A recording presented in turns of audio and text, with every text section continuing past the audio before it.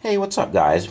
We recently did about a 12-13 minute video on the CT-30 fiber optic cleaver, so we started getting asked about the CT-10. I figured let's crack one open, let's check it out.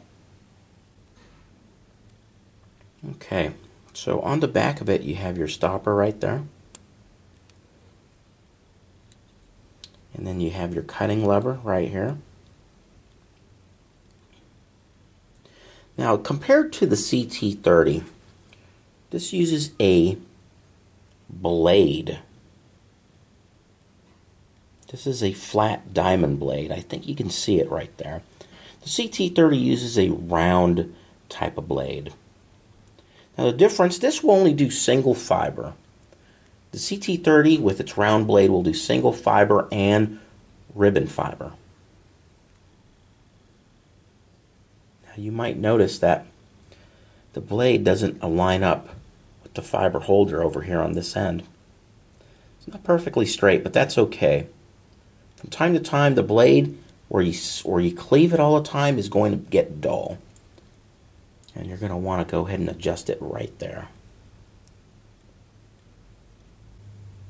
You're going to want to go ahead and slide your Allen wrench in there. That's included. And rotate the blade to a new spot, and you can get back to your job.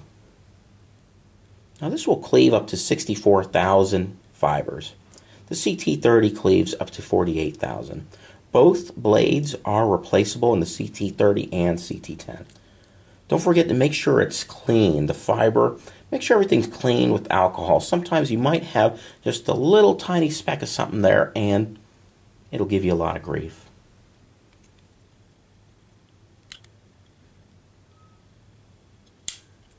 Another thing I want to mention on the bottom here, after you've given your blade so many rotations, this is basically your blade life indicator. S is for start, E is for the end. Once it reaches that E, time to replace it.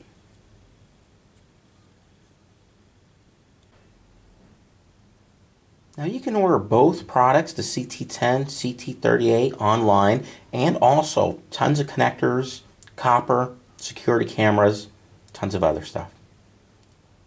Don't forget to Facebook us. Thanks.